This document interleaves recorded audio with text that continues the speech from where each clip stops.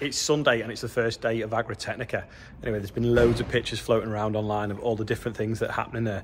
I'll be there on Tuesday from around dinner time until Friday. First stop will be the class stand because they've got some pretty cool things on it. They've obviously got the crawler on there that you can see now. I believe they've got an electric telehandler as well. They've got the 50th anniversary class Jaguar with a cool paint job. John Deere are there. They've got a sprayer, so they bought a sprayer manufacturer out, and they've obviously sprayed it up in their colours. That's on there. They've got a crawler stood on its end. Don't know why, but it's there, so as you can see in the pictures now. And then I think Bush tyres and Ascenso tyres have got their tyres on a Lamborghini tractor, which looks amazing. There's just so many good things that I can't wait to see. I think Horsch have got some massive drills as well, which we're going to go and have a look at.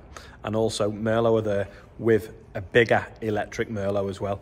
So yeah, no, should be really good. Loads of people say they're going. I put a thing on Instagram and Facebook and loads of people have commented on it. So we'll probably see quite a lot of you all out there. The new quad track is there as well, actually, and the classes version of the quad track, as well as their half track version. So I'm going to try and get a picture of all them, as well as the new big Massey that's launched and the new big S-Series Valtra that's launched. There's also this, I can't remember how you pronounce it, but this, is it Agseed? Autonomous tractors there. They were going to bring us one of them on demo in the summer, but obviously the wet weather, it never turned up. And also that sort of like concept machine, it's like tracks at either end and you put like a seed deck in the middle or a combine in the middle or whatever. That's there as well on display, so really looking forward to it. So I'm heading off tomorrow dinner time. Anyway, while I'm in here, I'll do the birthdays, then got to take James over to my mum's, and then I'm going to show you the Tarbock sale catalogue as well. You always think of Australia as being hot and dry. Well, anyway, Hannah's out there now doing a harvest, and they've got rain. Here it is.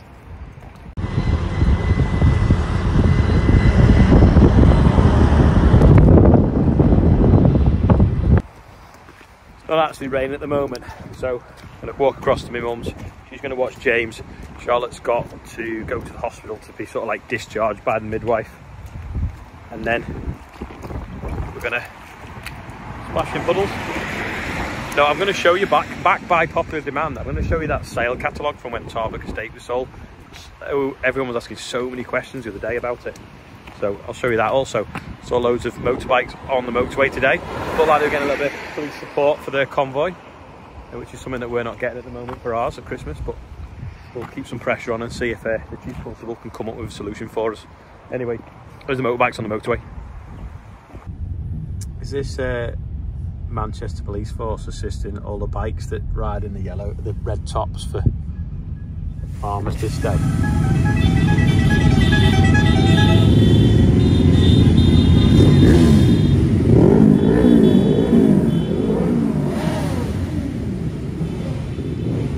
He's not wearing a red top because he's got a red bike.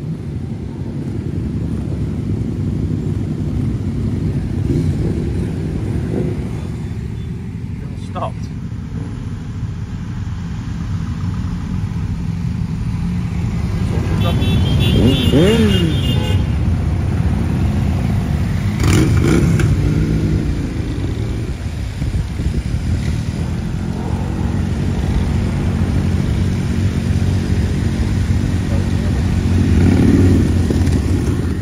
James is asleep.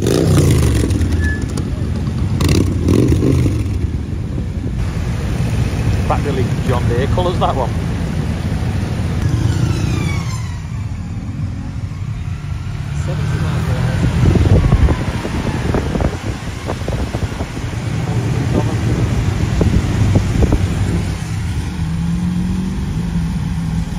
That was the sidecar.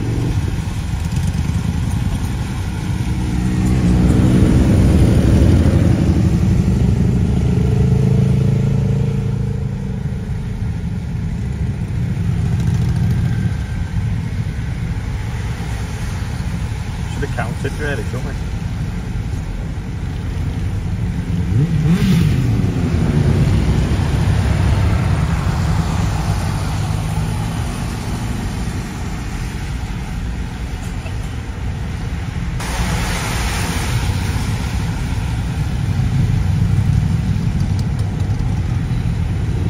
It's literally thousands actually.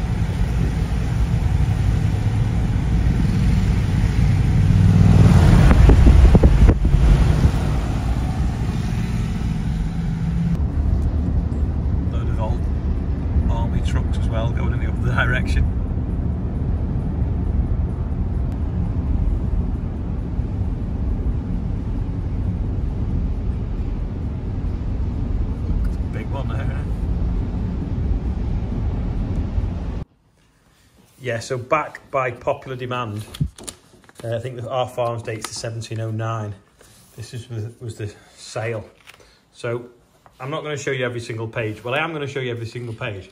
But if you want to see more, you'll have to pause it, I would say. And then you can read all about the whole estate. Most of the prices that were sold have been written on. Mind out of the way, dog. Get down. Down. Sorry. Yeah, so if you wanted to pause on each particular page, you could read all about it. In fact, I'll stand up and you'll be able to see better. So I'll do it quick so that anyone that's not interested won't get too bored of this video. It's funny though, like, it's a long time ago, but in some ways it's not, because a lot of these places haven't changed much at all, and obviously the names are still the same. The farm here though originally was called Brunt Boggart, which meant burnt ghost. But it's now Water Lane, which is very apt at the moment because there's water absolutely everywhere. Another 15 mil forecast tomorrow. So there's the brick wall. That was a pub. It's now the cattery. Highly fertile arable farm. Not just sure who lives at that one.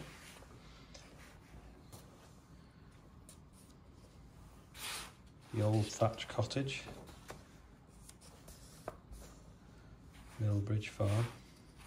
That's still there. Yew Tree Farm. There was actually quite a few yew tree farms, which is strange really, because yew is actually very dangerous to cows, and cows eat yew. It can kill them. But yeah, there was quite a few yew tree farms. My Uncle Charles lived at one by the airport as well. That was called Yew Tree Farm, and that would not have been part of this estate. The most attractive building site, what's that? 200 feet of frontage at Wheat Hill Road. It's got gas as well. No way. Like, someone would find this, each page, very interesting if they want to pause it. Hopefully you'll be able to zoom in and read it all. I think you can.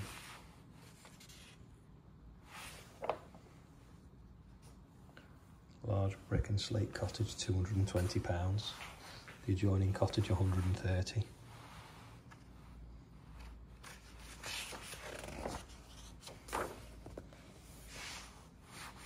Freehold ground rent.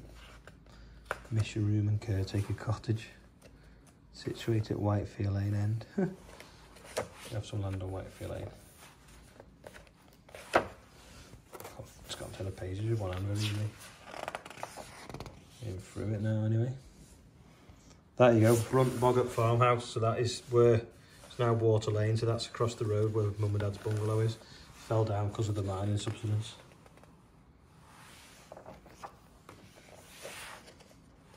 Some of these, like Daggers Bridge Farm, I think that's the one that the motorway went through.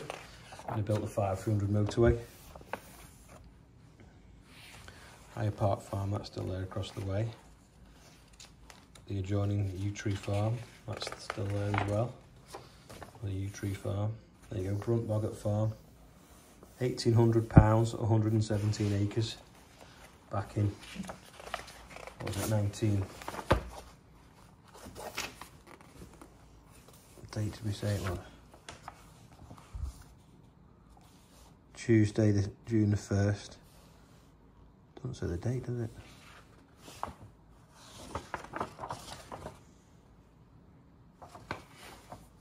We decided it was 1907.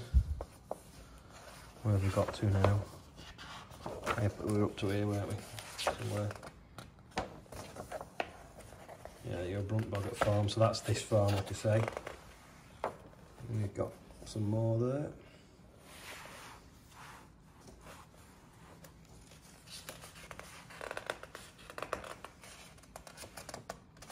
Can't send that page. Dogclog Cottage, that's next door. Across Hillocks Farm. Spring Farm. So I think that's Bennett's. Springfield Farm as well. Here's the conditions of sale. That's a lot of small print.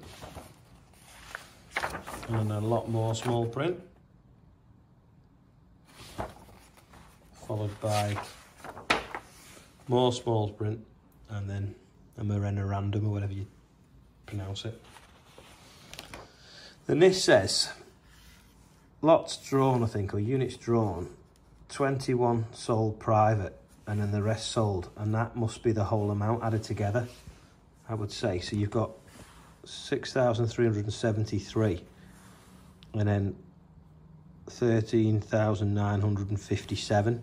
So if you add them together, I presume that will give you what the total price was of the whole estate. Oh, 1926,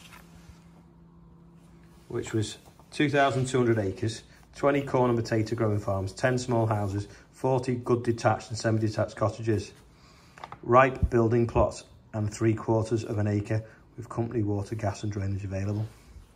And that's been glued on, so it suggests the date must have changed, or wherever the sale was going to be. But yeah, there you go. There's a bit of history of Tarbock. Now, is there any dodgy names on today's birthday bumper? Also, a little bit of a quiz question. Do I take the marker pen with me and do it from Agritecnica, or do I get Ian to do it at home? What do you think? Let me know in the comments. Anyway, dead quick today. We've got Cassie's 3rd birthday. Dale Mortis is on there. He's 50. Carol Wright, Stephen's mum, is 66. Stephen's getting on really well, actually, at the moment with the model farm. I'll show you that tomorrow. Adam from Hip Show Farm. Christopher Pilling's 32. Simon Bater is 45. Charlie Gould's on there, and Adam Christie. And we're now at £51,756. Anyway, today's video has probably not been to everyone's taste. We've shown you the history of Tarbock. I know the kids probably didn't enjoy it, and some of the others had to fast forward through it, but for those that were, it's all there, and it's recorded forever now on the internet. So yeah, I'm going to say thanks for watching today.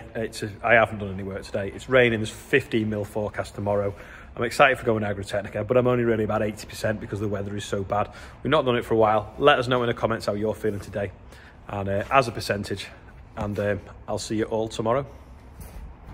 Sorry, actually, one last thing. Don't forget to check out the Real Country File today. I'm going to put the link below this video. And if you're at Agritecnica already, keep your eye out for Jonathan and Morgan. You can't miss that mullet. Right, Joe Seals ending, double ending. See you later.